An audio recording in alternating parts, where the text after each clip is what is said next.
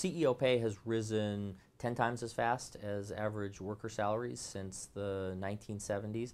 And in this paper, we provide an entirely new explanation for this phenomenon. We came up with the title of the paper from listening to what business people were saying about CEO pay.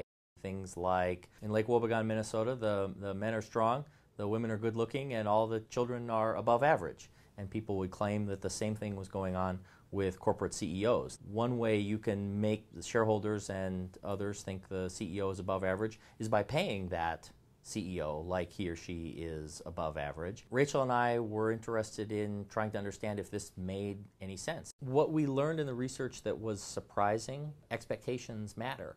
If all investors expect all firms to be overpaying their managers to try to convince the investors that the managers are very smart, then a firm that decides not to play that game, they'll be treated as a firm that has a bad manager.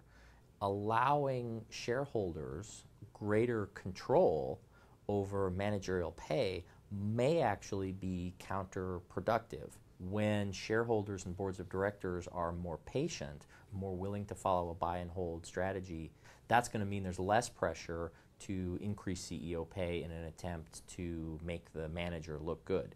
Information matters a lot. Shareholders and the CEO might well know whether the CEO is a star or not so much, but that people outside of that relationship, say investors in the broader stock market, they might not have that information.